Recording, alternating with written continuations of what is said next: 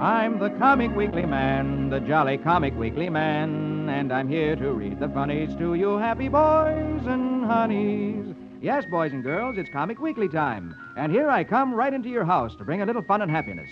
Right out of the pages of Puck the Comic Weekly, straight into your living room, your friend, the Comic Weekly Man, the jolly Comic Weekly Man. Hello, hello, hello. Hello, hello, hello. Little Miss Honey, did you have a wonderful Christmas? Oh, yes. It was the most wonderful Christmas I ever had. I got a new doll, and I got a doll's house, and I got 6 dresses for the doll, and 3 dresses for myself, and 6 pairs of shoes for the doll, and 3 pairs of shoes for myself, and a hat for myself, and a hat for the doll, and a machine gun. For yourself or for the doll? For me, of course.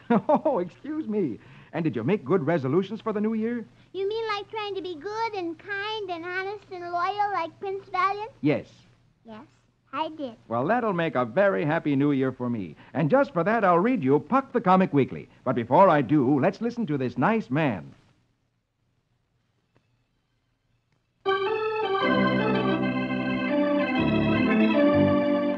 Now, here we go with Puck the Comic Weekly. And please, could we go over to Flash Gordon right away? Because Flash and Dale are on a strange planet with a very beautiful queen. Her name is Suni. And as the 3 of them were riding to the palace with Goro, captain of the Queen's Guard, they were attacked by a huge monster. And the wizard won't let them have guns or anything made of metal, so they have no weapons to defend themselves. And I'm anxious to find out whether Flash or Dale gets hurt. Well, let's turn over to page 2. And here we go with Flash Gordon. Magic words for the music, please. Very well, my lady. Riga-riga-doon-doon, saskimatash. Let's have music for Heroic Flash.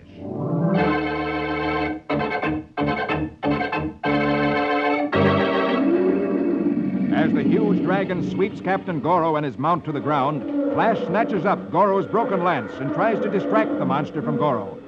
As the monster turns to Flash, Goro escapes, last picture top row. Seizing a sudden chance, Flash darts in close and catches the dragon at its only vulnerable point, the monster's evil eye and tiny brain, and the monster slowly sinks to the ground, dying.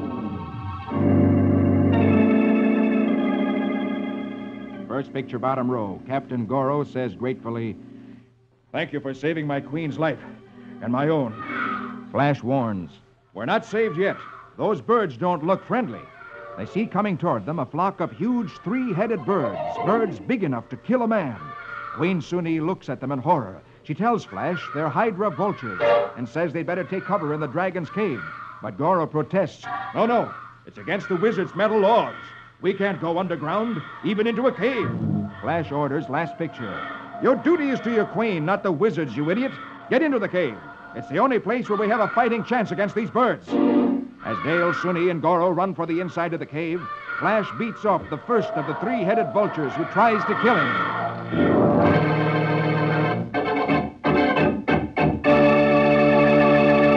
Oh, isn't that dreadful? As soon as he gets through fighting one horrible creature, why, 20 more try to kill him. Yes. Dale and the others will be safe, all right, but what's going to happen to Flash? He's all alone fighting the vulture. Well, next week we'll find out whether they're all safe. All right. Now can we go across the page to Dick's adventures? Because Dick is dreaming he's in the early days of America when George Washington lived. And there's trouble between the English and the Americans. And the Declaration of Independence has just been written. And that's when the Americans told the British that they were going to be free and they were going to rule themselves. That's right. And Dick is now on his way with the Declaration of Independence to George Washington. And here we go to find out what happens next with Dick's adventures. Say the magic words with me. Riggedy-pack-a-zack-a-zick. Let's have music for Adventurous Dick.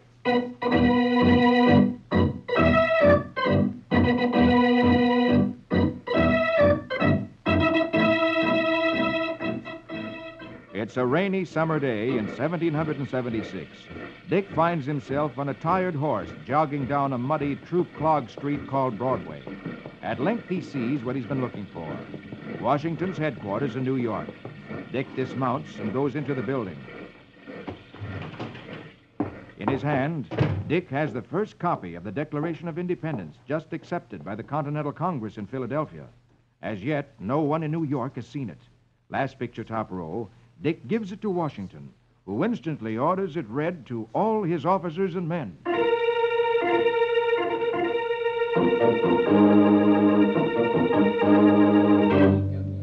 First picture, next row, the Declaration of Independence is read to Washington's army. It's a solemn moment. Dick studies the faces of the first American soldiers, farmer boys, frontiersmen, merchants, clerks, artisans. Many of them have never held a rifle. And it's read to the officers. Washington is a Virginia planter. General Israel Putnam is an innkeeper. General Knox, a bookseller. And General Nathaniel Greene, a blacksmith. Dick glows with admiration for their fantastic courage in daring to defy the staggering power of England.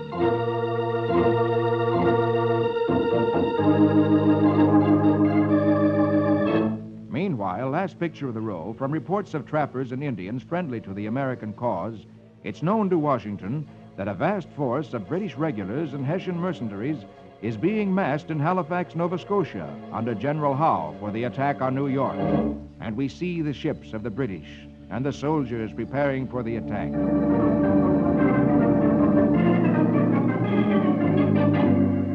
Hourly, the enemy is expected. Dick, on watch duty, first picture bottom row on Long Island, sights a long line of sails far out at sea, and he cries out, "The British transports! You can see them coming!" As Dick and Washington's officers watch, the British ships, loaded with soldiers, come closer and closer. With no navy to oppose them, the ships stream arrogantly into New York Bay, and Dick wonders what General Washington's little army can do now.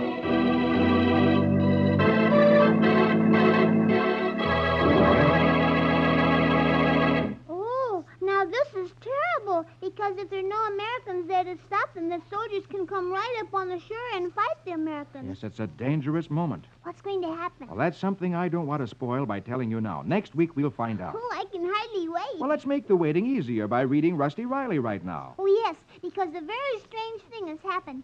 Do you remember Rusty heard one of the smugglers talking about black light? Yes, last week we found out that a black light is something that's invisible, except when it shines on a certain chemical. Then the chemical will light up like an electric sign. And Rusty had painted a name on his boat with some paint that he found in Squire Boggs' boathouse. And then he said he needed a light. And Patty found something that looked like a lantern. When they turned it on, they found it was black light. And the letters painted on that boat all lit up. So now let's find out more about that. Very well. Here we go with Rusty Riley. Gallop and run till the road is dusty. Give us music for his horse and Rusty.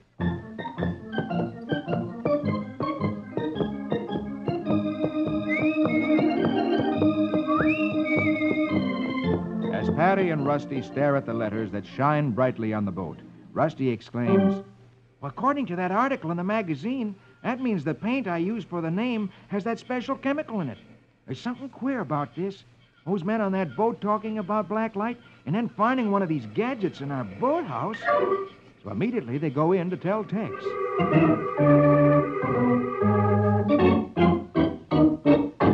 Meanwhile, at the barn, Mr. Kilgore, the Treasury agent, is talking to Tex, too. Just as Kilgore's about to leave, Rusty comes in, last picture top row. He says, "Gee Willikins, Tex, we found one of those black light gadgets and the special paint they use with it in our boathouse." Tex exclaims, "Suffering horned toads. You mean it?" Rusty goes on, first picture, bottom row. "I wouldn't have known what it was if you hadn't given me that magazine article.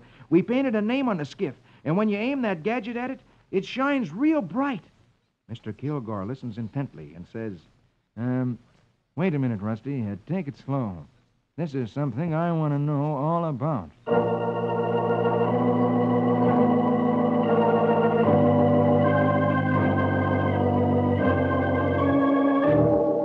A little later, after hearing Rusty's story, Tex finally says, "Hey, it's getting real late. Time for you youngsters to turn in. Scram now." Rusty replies, "Well, I'll go in a couple of minutes, Tex, but I got to go back to the boathouse. I left my knife and my flashlight." As Patty goes to the house, Rusty heads toward the boathouse. As he nears it, he stops, listens, and then says, "Gee Willikins, I believe I heard voices down there." And last picture, we see Captain Clune beside a boat in front of the boathouse. He seems to be waiting for something. And then he calls, "Hurry up, Boggs. Get that black light projector. I got the boat ready." From inside the boathouse, Squire Boggs. at whose place Rusty and the rest are staying, calls back. I'm trying to find it, Clune, but somebody must have moved it. It's not where I left it.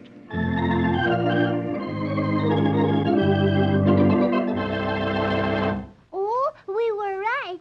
That squirrel wire Bob's, he's just as bad as the smugglers. I believe so. He wouldn't be fiddling around with a black light like the smugglers did if he weren't. Oh, I hope they don't see Rusty there, though, and catch him. I hope not, too.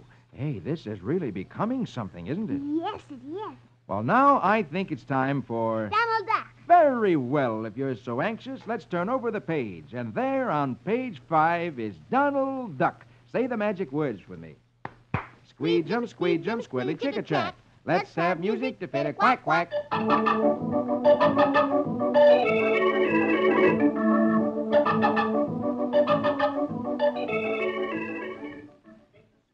Well, Donald comes out on the porch with an angry look on his face. He yells to one of his nephews. Louie, hey, just a minute. Come in here, young man.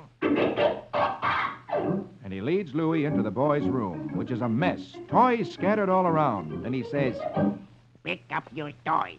This place is a shambles. Louie takes one look at the floor and says, Well, there must be Hueys and Deweys. Me, I'm neat. and he trots out to play. Last picture, top row, Donald sticks his head out of the window and yells, Huey, come in here. First picture, bottom row, Donald has Huey in the boy's room. He points to all the trash on the floor and says, Huey, get busy. Put your toys away. This room's a disgrace. Huey replies, Hey, you got the wrong guy. I always keep my stuff tidy. Louie and Dewey are the guys you want. and he trots back to play.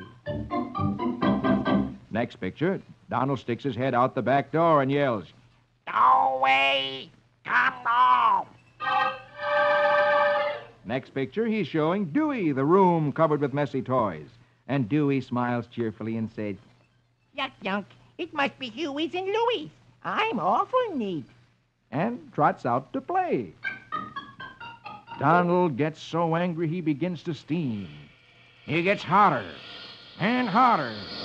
And he's so angry he's about to bust. And then...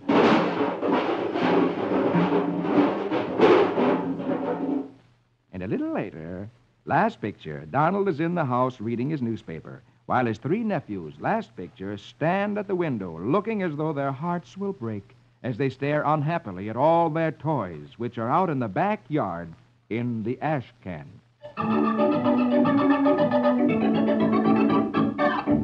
Well, what do you think of that? Well, I think it was very mean of Donald to throw all those beautiful toys away. Well, I'm sure that Donald wouldn't have thrown the toys away if the boys loved their toys enough to pick them up and take care of them. Yes, but... Not a single one of the boys was willing to pick those toys up. Yes, I know, but... Yes, but what? I guess you're right. The boys should have picked up their toys. Yes, and if they promise Donald they'll take care of them again, maybe Donald will let them bring the toys back before the junkman hauls them away. And now, here's something special. Oh, tell me quick. Well, I've got a wonderful big surprise for you. A surprise? Oh, I love surprises. I just love surprises. What is it? Well, if you'll just hang on to yourself for just a moment, you'll know what it is. But first, here's that man again with something interesting to say.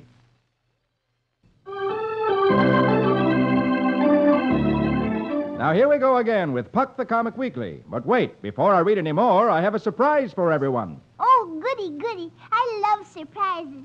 Tell me what it is. Well, starting next week, the next issue of Puck the Comic Weekly is going to have a new comic star. Oh, that's wonderful. Tell me quick. Who's it going to be? A favorite of yours, little Miss Honey, and a favorite of all you boys and girls. Hello, Mr. Comic Weekly Man. Hi, Miss Honey. Well, here he is in person. Hop along, Cassidy. Hoppy, it's nice to have you with us. I was just telling Miss Honey that we'll be able to follow your new adventures in Puck the Comic Weekly soon.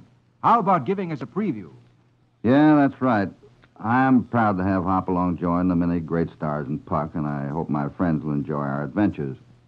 My pals California and Lucky, of course, and my great horse Topper will be with me. We tangle with some pretty tough characters. Right now, we're trying to bring to justice a bunch of scoundrels led by, of all things, a beautiful girl named Calico. It's quite a story, and I think you'll like it. I'm sure we will. And I know we will. Tell me, Mr. Cassidy, are children of other countries fans of yours, too? Yeah, a great deal of mail comes to me from my little friends in countries all over the world. I receive many nice letters from Australia, England, Ireland, Africa, Japan, South America, and, well, just about everywhere. I'm proud of these faraway friends, and I hope that sometime soon I might visit their lands and meet them personally. Yes, I'm sure that would be as big a thrill for them as for the children here in America. Say, you certainly deserve a lot of credit, Hoppy, for the time you spend making personal appearances to make all these children so happy. I imagine all the traveling's a pretty tiring job. Well, we do travel around a lot and keep pretty busy, but it's certainly not tiring. As a matter of fact, the more I do, the better I feel. You see, just about everything I do is connected with kids. They're so full of pep and enthusiasm, I can't help but feel the same way. Since I have so much fun doing it, it never seems like work at all. Yes, I know just what you mean. Well, Hoppy, you can certainly expect Miss Honey here next Sunday when we start your adventures in Puck the Comic Weekly. Oh, yes. I can hardly wait. Well, that's just fine, and I hope that goes for all you boys and girls who are listening, because I've got some exciting adventures coming up, and I wouldn't want you to miss any of them. And especially next week. Well, I hope no one misses next week. I know I'll be here when you read my adventures for the first time. Say, I gotta be leaving now, Mr. Comic Weekly Man and Miss Honey, but I'll be back in person next week. So long till then. So long, Hoppy. So long. Meet See you next week. Gee, hop along Cassidy in person, and he'll be back next week. Well, this is certainly quite an event. Say, do you think you can recover from all this excitement? You know, we still have some funnies to read. Now, would you like to see what Roy Rogers is doing? Oh, yes, please, because last week Roy jumped in the river to save a boy who was caught in the wild waters. And up on top of the bluff above the river, an old pioneer character wearing a fur cap was shooting at Roy. And just at the moment when it looked like the old man was going to shoot Roy and the boy dead, another man rode up and stopped him from shooting, and I would like to find out who this man is. Very well. Turn to the last page of the first section of Puck the Comic Weekly. And here we go with Roy Rogers, King of the Cowboys. Hi-yip, hi-yo. Now here we go with Roy and Krieger. Hi-yip, hi-yo.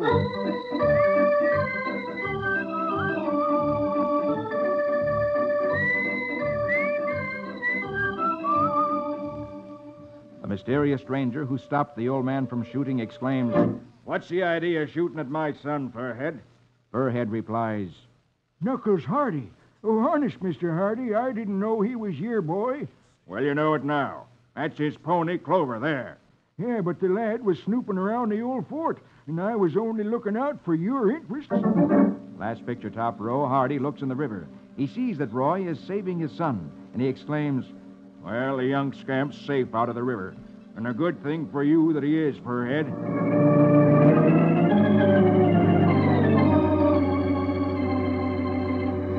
First picture next row, Roy helps the boy out of the river, saying, "Hey, come on, Sonny. I got a score to settle with that hombre who's been shooting at us from above." The boy replies, "And I want to get even with him, too. He chased me out of Fort Havoc." Roy and the boy see that Furhead and the man who had stopped the shooting have disappeared. So they start back to where they left their horses. Roy asks, "Where do you live, Sonny?" The boy replies, "At the Box H. My dad owns the biggest spread in these parts." As they come up on the top of the plateau, last picture of the row, Roy exclaims, "Hey, he's gone. Well, I aim to find out what's going on at old Fort Havoc that invites bullets for trespassing." The boy says, "Well, you're not going without me."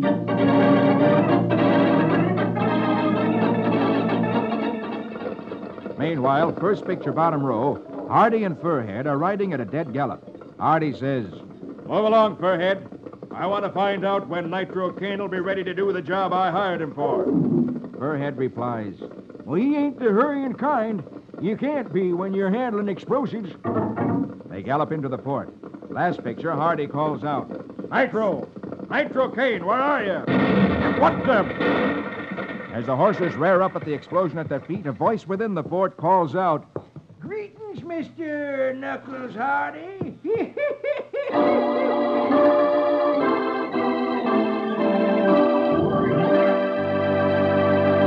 Oh, this is very strange. The man who saved Roy and the boy from being shot is the boy's father, isn't he? "Yes."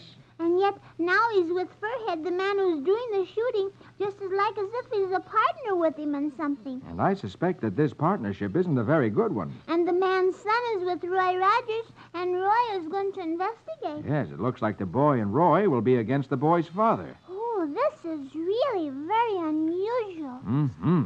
Next week, we'll find out more about it. But now... Oh, now, of course, it's time for Dagwood and Blondie. Of course it is. And, of course, here they are on the first page of the second section of Puck the Comic Weekly. And, of course, you're going to read that now. Of course. So here we go with Dagwood and Blondie.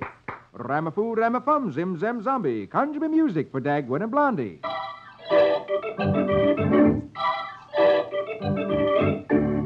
Dagwood's neighbor, Herb Woodley, has stopped in to ask Dagwood a favor. He tells Dagwood, I've got a package come and collect, and I have to go out, Dagwood.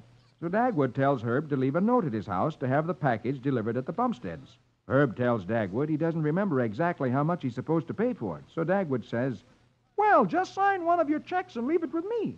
So Herb signs the check, last picture, top row, saying, Oh, yes, yeah, good idea. Here it is, Dagwood. Now, you just fill in the proper amount when the delivery man arrives.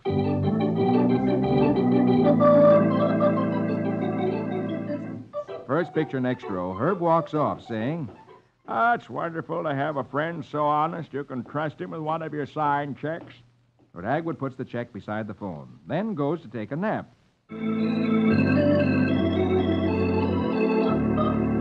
Last picture of the row, the doorbell rings.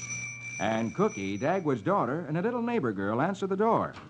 They find a beggar dressed in ragged clothes who asks, Could you spare a poor old man a dime? Cookie exclaims, But my daddy's taking a nap. First picture next row, the neighbor girl picks up the check with Herb Woodley's signature on it and says, well, if you don't want to wake your daddy, why don't you just give the poor old man this check? So Cookie replies, I'll write $1 million on it, and that'll make him rich. now this means that if Cookie writes $1 million on it, that because Herb Woodley's signature is already on the check, the bank will think that Herb Woodley has written the check and wants the bank to give the hobo $1 million, which is very unusual.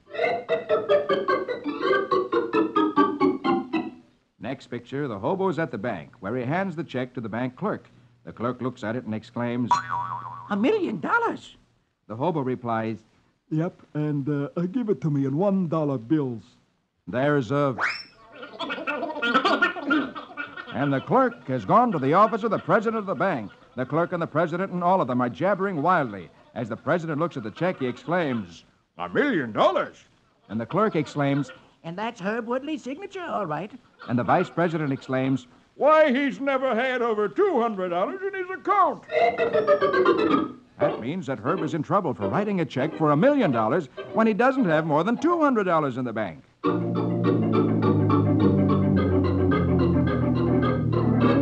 First picture, bottom row, the doorbell at the Bumstead house rings, awakening Dagwood. Dagwood exclaims, Oh, that's probably the delivery boy. But why is he ringing the doorbell so violently? so Dagwood opens the door. And 5 policemen grab Dagwood, and without asking him any questions, take him down to jail.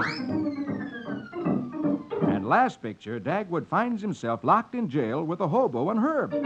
Dagwood asks innocently, Why are we here, Herb? Herb just looks at Dagwood and growls like a dog.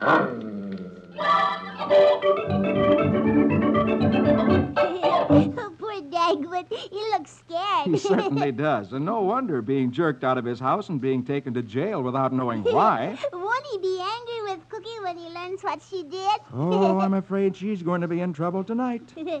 Well, now it's time for Prince Valiant. Oh, that's really exciting because Prince Valiant is staying at a castle, and the castle is being attacked. And last week you said that the most feared thing was happening, and I want to find out what it is. Well, let's go over to the last page, and we'll find out right now with Prince Valiant in the days of King Arthur. Hackett, Brackett, Grey Malkin, and Quince. Music romantic for a fair, fair prince.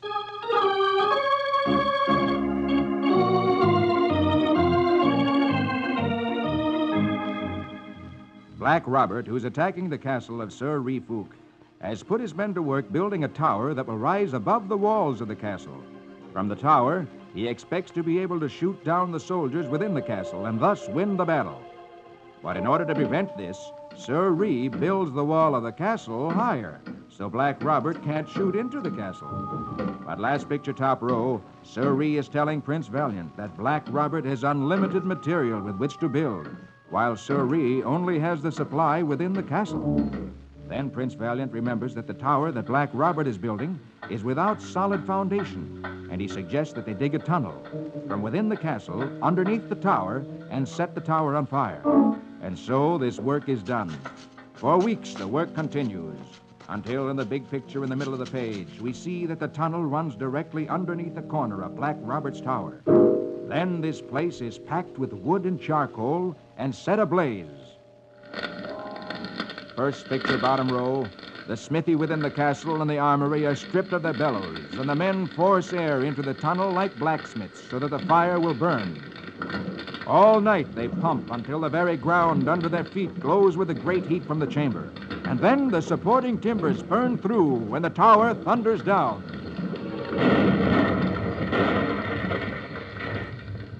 Last picture, Black Robert stands very still as the labor of weeks crumbles to ruins. Then he turns to his task again, for this resolute man will never give up.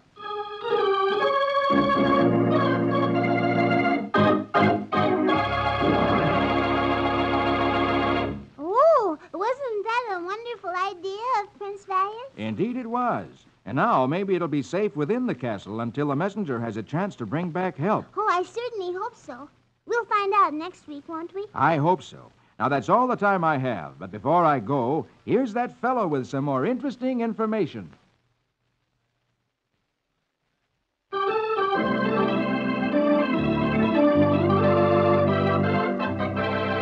Well, honey, and all you boys and girls, I gotta go now. All right, Mr. Comic Weekly Man, but I'll be waiting for you next week. Okay, that's a date.